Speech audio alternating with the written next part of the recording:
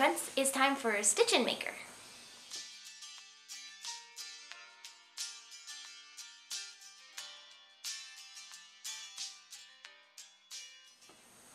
I'm Alycia, and today we're going to talk about Mandalorians. If you weren't aware, Mandalorians are an armor-wearing society from the Star Wars franchise and are recently popularized by the TV show The Mandalorian.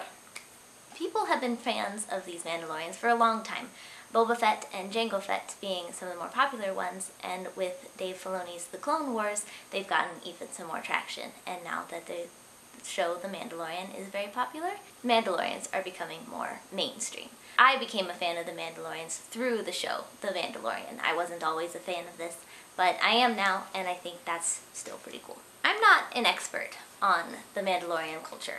I have not done a whole bunch of research into the culture of the Mandalorians, but I am a big fan, and I am wanting to be a part of this and show how big a fan I am by creating my own Mandalorian flight suit. So I will be doing all of the pieces. I will have the flight suit soft parts, the flight suit hard parts, the armor, and the helmet, as well as accessories.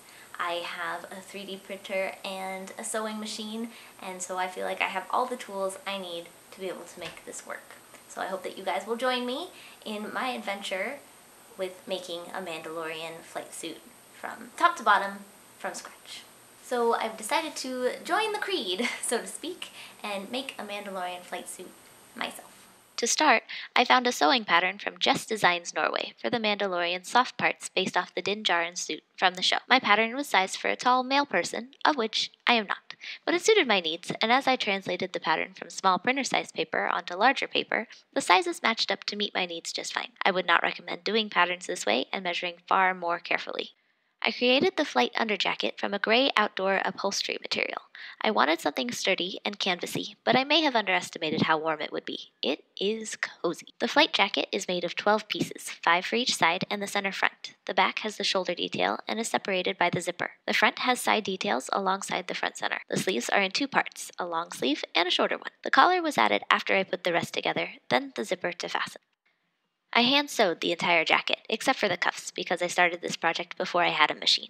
I tried to keep the stitches as neat as I could. I did a running stitch for most of the seams, but for the sleeve attachment I did a stronger back stitch so I wouldn't pop the seam when I moved my arms.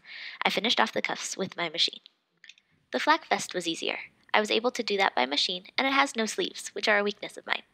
I used the pattern from the Din Djarin packet, but with a few modifications. The pattern asked that the front detail be done in several pieces, and I opted for a solid piece with sewn details once it was together. The entire piece is triple layered with batting in between a thin gray cloth. I didn't want it to be too bulky because it would be the third layer beneath the armor, and I didn't want to bulk myself up too much. I sewed the straps out of some scrap green fabric that I had from another project to add some color to the gray. The armor itself will Velcro directly to this vest. Next time, I'll work on the middle vest, and I'll show you the process I have of creating a pattern and putting it together start to finish. I'm throwing out the pattern that was in the packet because I don't like it. Thanks for watching. If you are interested in this sort of thing, please subscribe to my channel and give this video a thumbs up. Thanks for making it all the way to the end. See you in the next video.